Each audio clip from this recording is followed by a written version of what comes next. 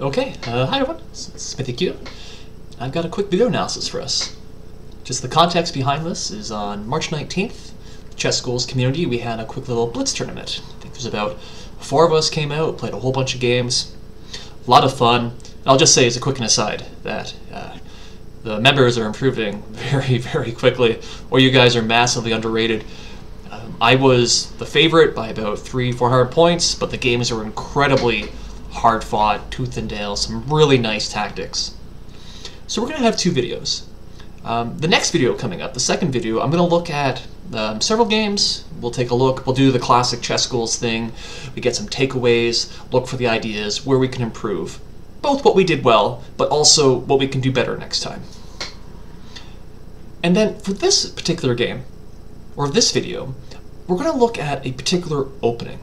This is because the last game that we played was against a fellow member, Jordan.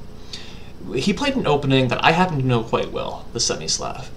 But he mixed the opening moves up a little bit. There's a couple of move order snafus. It wasn't a great opening, and then wasn't a great middle game. And all in all, it was a really frustrating game to play.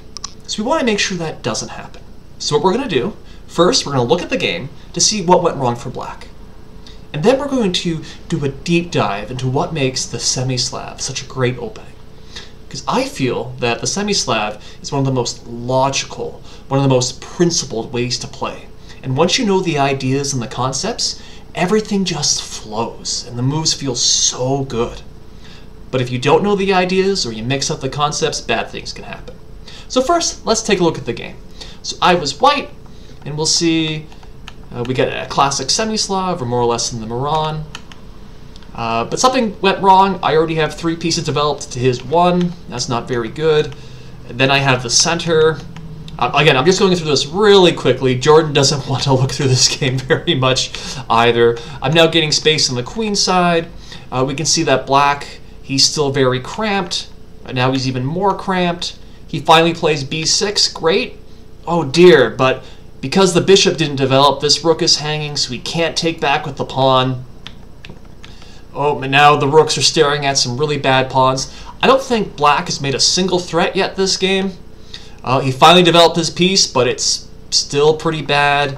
And then, well, there's a skewer. Pick up a piece. Oh, and now we're going to threaten mate on h7. So I'm going to stop here. The game didn't last much longer beyond that. I just want to show you the flavor of this. Because if this were the Semi-Slav, no one would want to play like this as Black. But it's not. So let's do a deep dive. Let's figure out what makes this opening so good. And let's learn to make sure that never happens to us again. Because you should never be in such a terrible passive position. Now to start with, I'm actually going to do something a little bit unorthodox. Just bear with me for a couple seconds here. I know this isn't the Semi-Slav. This is the French Advanced. But this is the most classic way of looking at a space advantage, or from Black, a space disadvantage. As Black, what do you do here? Or how about this? What will happen if you don't use your pawns? If we didn't make any of our pawn breaks? Let's say we just develop, okay? White's going to make a natural move. Okay, we develop this piece. Okay, I guess that's developed. Okay, I guess our knight goes here, but now it's blocking our bishop, so we got to move the knight again. Then we move our bishop. Okay, now we've castled. Despite developing all of our pieces, basically all of our pieces suck. Like, literally, barely any of them can move to a forward square without just being captured. Most of them can't move at all. Our rooks have no space. We can't do anything. And so if we have a space disadvantage and we only use our pieces, basically bad things happen. White just sailed through here, no problem. Let's go back. Look how things change by just making even one move, one pawn break. Then we develop. We can develop again. Queen b6. All of a sudden, look at this. Imagine the knight is actually going there. We're actually threatening to win a pawn now. Before, there was not a single threat. By making this pawn break, we now have pressure here. This rook is going to have an open c-file. If white ever takes, our bishop is a million times more active than it was before. So just giving us that pawn break gives us so much more potential for activity. Whereas if we don't use them, we're basically, might as well be dead. There's no point in playing chess if we're going to be so passive. And I emphasize this because pawn breaks, when to do them, which one to do, why to do them, they are central to understanding the Semi-Slav. It's all about playing with this less space and doing the right pawn break at the right time. So, let's take a look at it proper. Let's start from the very first move so we can understand the concept. White plays d4, and if I were to say what's white's threat, if we don't do anything, what will white do next? White's going to play e4, and white's going to dominate the center. Right? So if we were to play something, you know, like d6 or something else, white's going to play e4. And I'm not saying this is bad or wrong for black, but I am saying white's going to get that center. And we need to do something about that, either to counterattack, or the most classical thing we can do, we just play d5 and we stop that. If white ever tries that, we're just going to take it. And really, this is the heart of classical chess openings. We're playing against the center. We either stop white from happening it, or if white does get it, we're counterattacking immediately.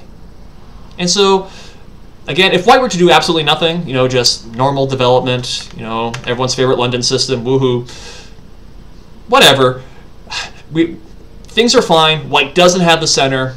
That's great. You know, we can literally do just about any moves. We'll agree to a draw in 15 moves. That's fine. The critical line is c4. Why? What does c4 do?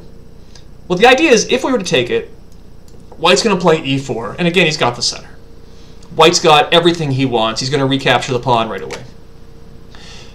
Now, I'm not saying that this is a bad opening from black. I actually play this way as black quite a lot.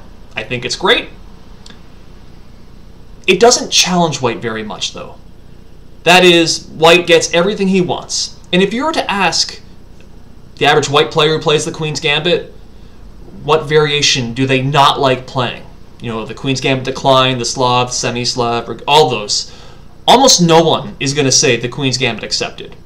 In general, it's pretty easy. You know what to do as white. White isn't really being challenged. Similarly, if we were to play knight f6, this also isn't very great, even though it's surprisingly common in blitz. Because after take, again, white is going to be able to play e4. White gets both pawns in the center. Everything is great. I will say it's a bit more accurate to play knight f3 first, but that's fine. White gets the center. So we want white to not have the center. We want to fight for it. So that means we need to reinforce this pawn. We've got two options, e6 or c6. There's absolutely nothing wrong with e6, except this bishop isn't very happy right now. It's staring at its own pawn. If we play c6, oh, look at that, the bishop still has a wide open diagonal. So when I talk about the Slav, the Semi-Slav, being so logical and principled, this is what I mean. Basically, move by move, we can understand the logic behind this. Why do we play c6? It's so that way we reinforce d5, so white can't play e4, and our bishop can still develop. Aha. That's great. Let's look at one of the main lines now. Knight c3, knight f6, knight f3, right here. And so at this point, and for the entire rest of our look here at the Slav, the Semi-Slav, whatever, we really need to focus on this bishop. It's always that bishop. That bishop guides our thoughts. Because if we can develop the bishop, we are at the very least fine, equal, and more often than not, we're actually starting to do even better. So the question is, in this position, can we play bishop f5? Because that's the move we want to play. We develop, we're going to play e6 next, everything is great. But everything is not great. Because white has played the most accurate move order, he can take here, and then play queen b3. You've got pressure here on d5, and there's also pressure here on b7.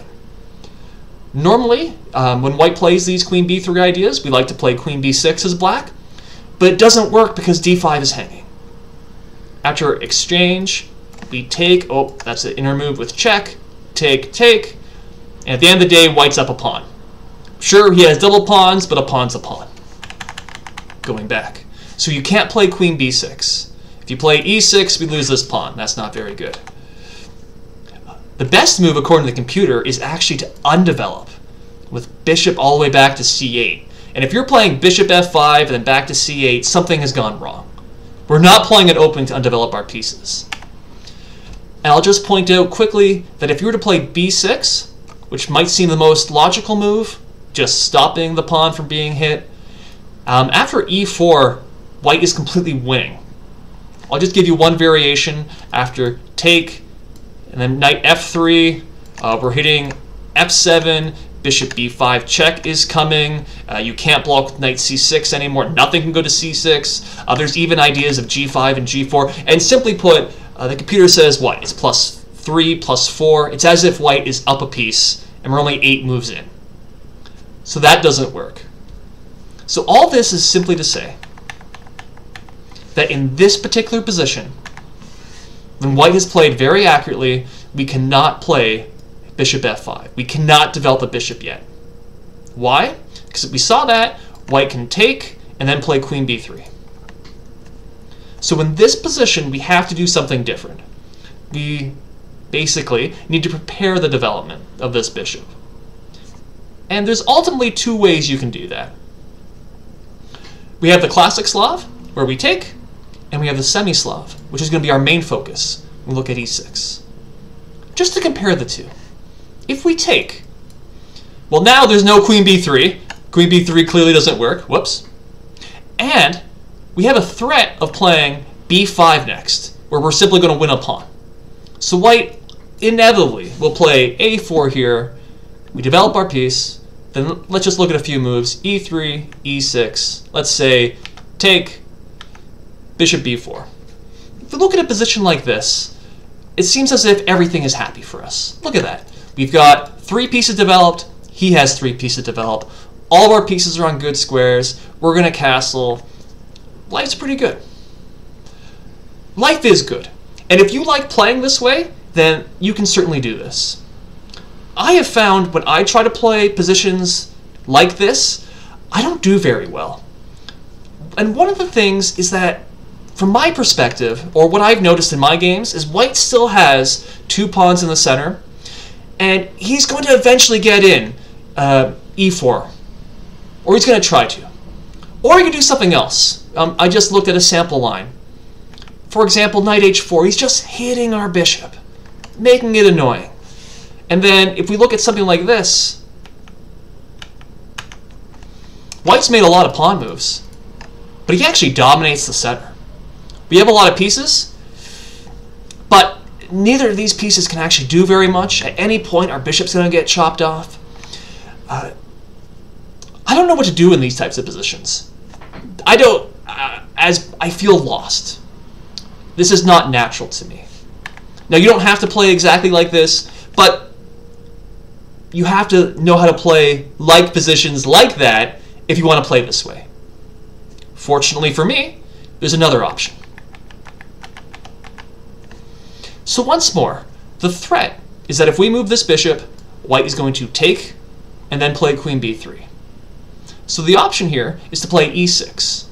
Because now, if white were to take, well, we simply take back at the e-pawn. This pawn is super solid. Look at this. We got open lines for all of our pieces. Life is fantastic. You don't even have to look anymore. You don't need any theory to play this type of position. The one thing, though, is you might be thinking, hold on, Smithy. Like, the whole point of playing c6 is to make sure the bishop comes out. And aren't we now locking our bishop in? The answer is yes, we are. But there is a very important difference. Let us go back to this. The queen's gambit declined. What's the most natural move for white? Knight c3. Let's develop. He's going to play bishop g5. Let's say we break the pin. e3, castle. And so none of those moves from either side were that hard. You could, if you knew absolutely nothing, you could probably play these sorts of moves. And if you look at white, he has all 4 minor pieces developed, and they're pretty much on their best squares. It's hard to do much better than this. Now, black has ways to fight back against this, but they're all middle game ideas. It's going to be how the rest of the game progresses. Let's look back now at the Semi-Slav. c6, knight, knight, knight, e6. What would happen if white tries to play the exact same way with bishop g5? Well, if white wanted to do this way, it actually more or less involves a pawn sacrifice. Because we can take either right now, or we can include h6, g4, and then take. If white tries to take the center, we've got our pawn. Now this is a pretty wild and crazy type position. Black is moving all of his center pawns on both sides. It's not clear where his king is going to be safe. White is easily going to play bishop e2 and castle. His king is perfectly safe. But black is up a pawn. And so it's that classic case of king safety versus material, activity versus structure. Very interesting, very dynamic positions. Very difficult, in all honesty. And these are the type of positions where the general principles, the ideas, they kind of fade into the background. And what really matters is cold, hard calculation. And so that's absolutely great if you like to calculate, if you're very good at it. I'll admit I'm only an average calculator, so there's that. But the thing is that if white wants to play this, bishop g5, he has to be comfortable letting black enter these types of positions. And a lot of white players aren't. Indeed, one of the main lines, maybe even be the main line, I believe, I should have double-checked before I started, is simply playing e3, which is known as the Moran. And the idea is quite simple, of course. If black were to take, white can easily recapture, and the pawn isn't taken. But notice something. This bishop is now stuck behind the pawn chain. So yes, our bishop is stuck, but so is his. So compared to the Queen's Gambit declined, where white got all of his pieces to good squares right away, well, here he's not going to do that. And so this is one of the power of the principled nature of the Semi-Slav. It's forcing white to make a concession. Does he give up a pawn, or does he temporarily trap his bishop? Anyway, from here is where I really want to dive in. So let's look at natural development from both sides. Knight develop, bishop, castle, castle. And now here, white basically has a decision to make of whether he wants to try and develop the bishop on b3, by using b3 and bishop b2, or if he wants to play e4 and develop the bishop this way. And we have different ideas depending on what white does. But again, fundamentally, our idea is we got to get this bishop in the game. Nothing else matters right now. So we can't be thinking about, I mean, know what else you would think about in this position. But our guiding thought has to be, get this bishop into the game.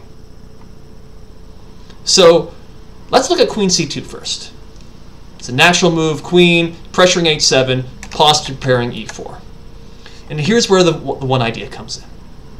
We're going to take, and then we're going to play b5.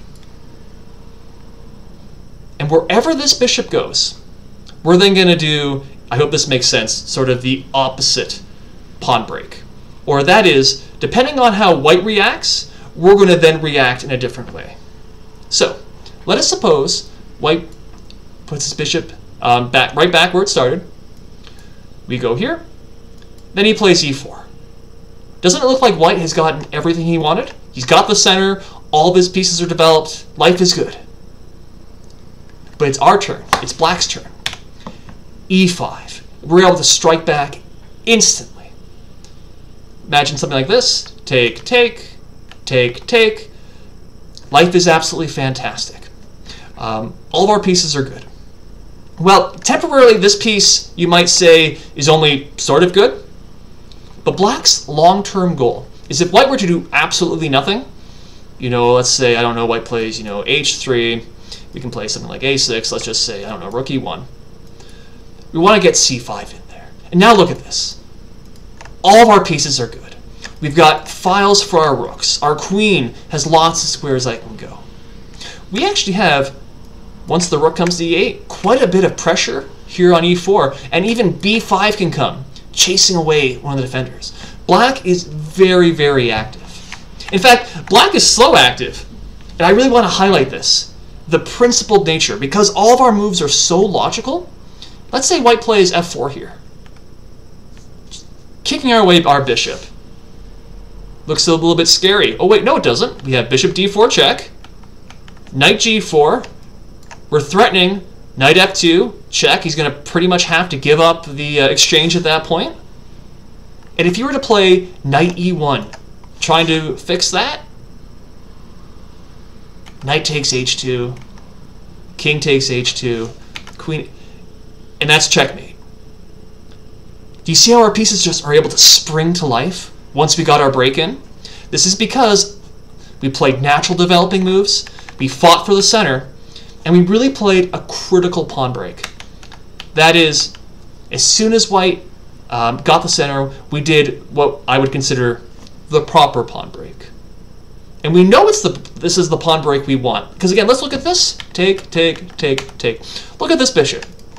It's staring at its own pawn. This diagonal is wide open. The bishop would much rather be over here, but really hard to get to b3. And instead, it's just staring. And we saw that trying to get f4 so we can play e5 next makes a lot of sense, but it just completely loses. So that's what I'm talking about, where the Semi-Slav sorry, is going to teach us the proper pawn break. Because in this position, let's back up again. Queen c2, we take. In this particular position, there's nothing really, well, I shouldn't say that. e5 right away is possible. But look at this. This bishop is on a much better diagonal now. If we were to back up, these pawns, they do an excellent job of restricting it. If we play e5, sorry, let me get it on the board, it makes that bishop better. Sure, we can develop our bishop, but this bishop is also very good. We have to be careful, because if we ever try and play rook e8, then knight g5 is coming, and f7 might fall. So this is where we're being a little bit sneaky, if you will, or we're being subtle, we're being cunning, is we take, and then we play b5. If this bishop were to stay on this diagonal, well then we don't want to do this pawn break, e5. We want to do our other pawn break. Let me show you. Bishop b7, just as normal. Let's say again, white plays e4. Again, e5, that feels a bit more dangerous because it's opening up that bishop. But we've got this, c5. Look at this.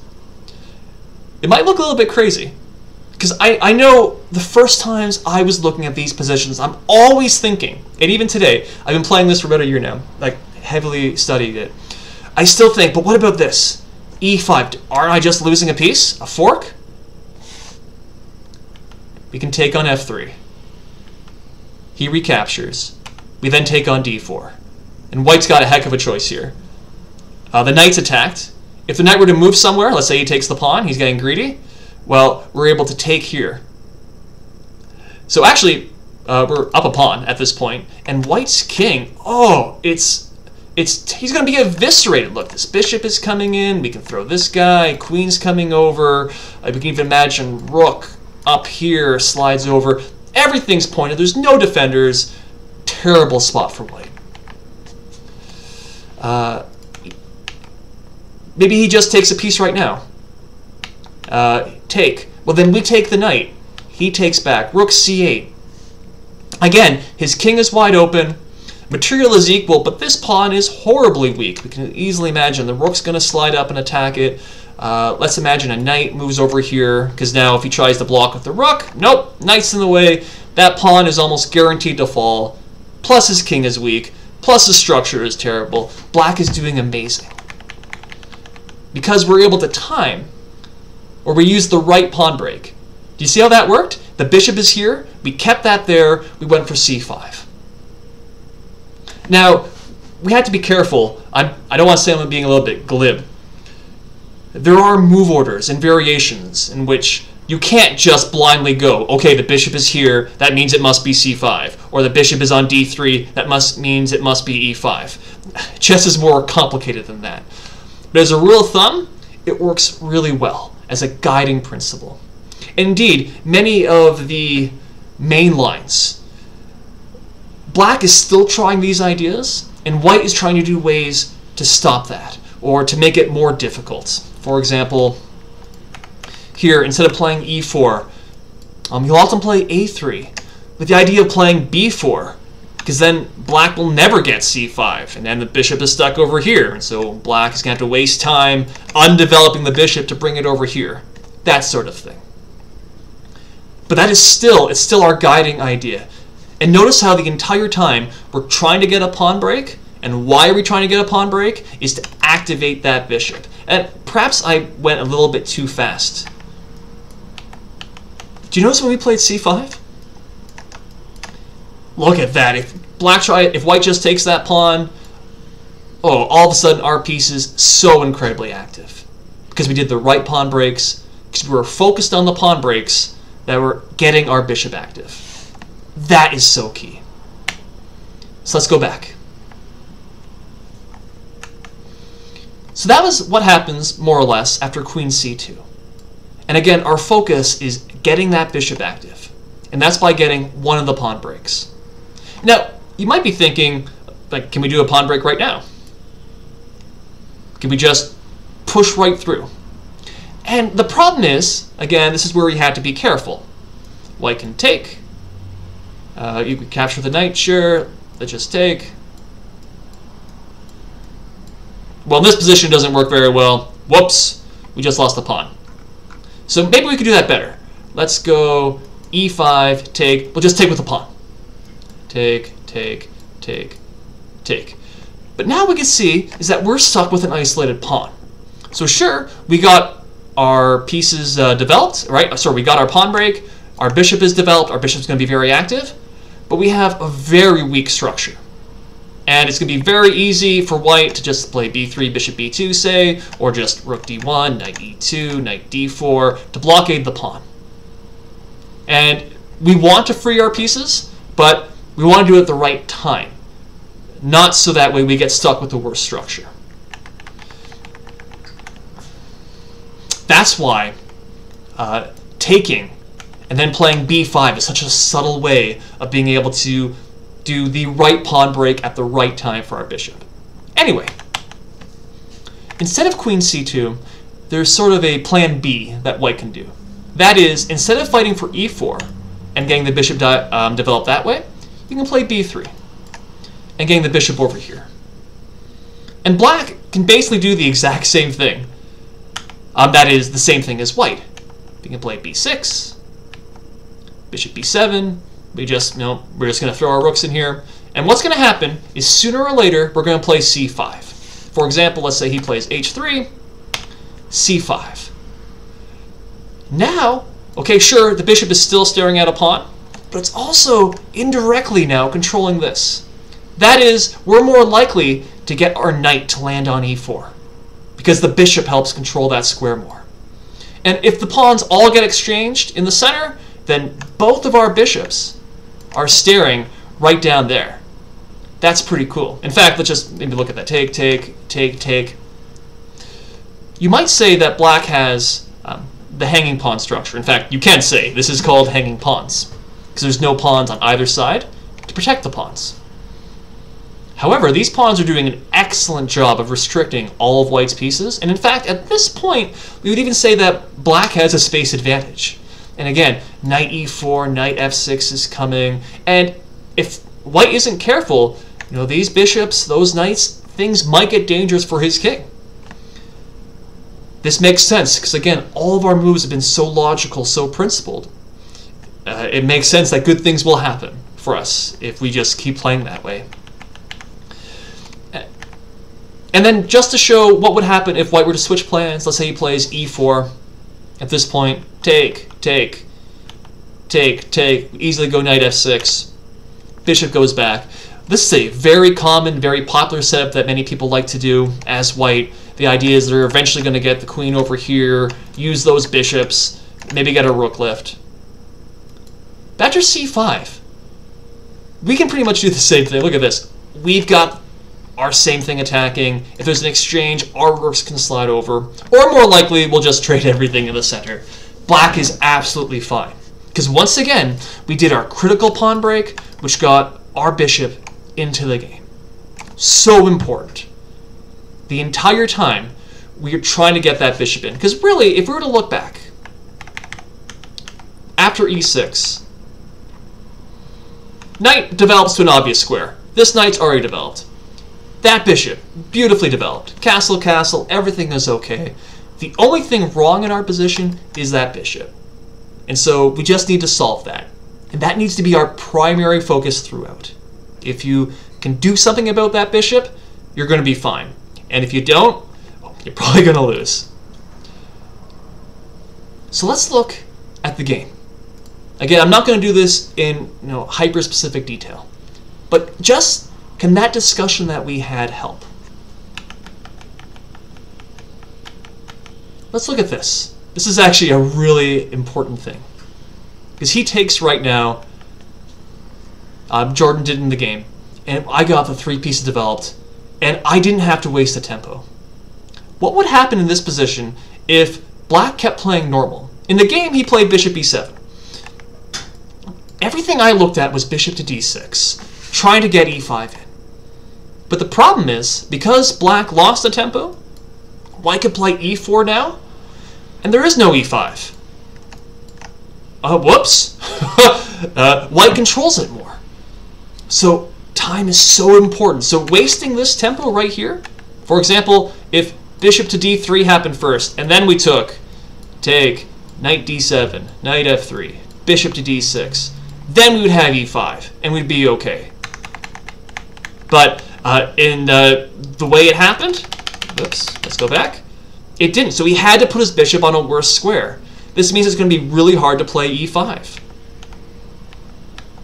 Crap, okay, now we'll never play e5.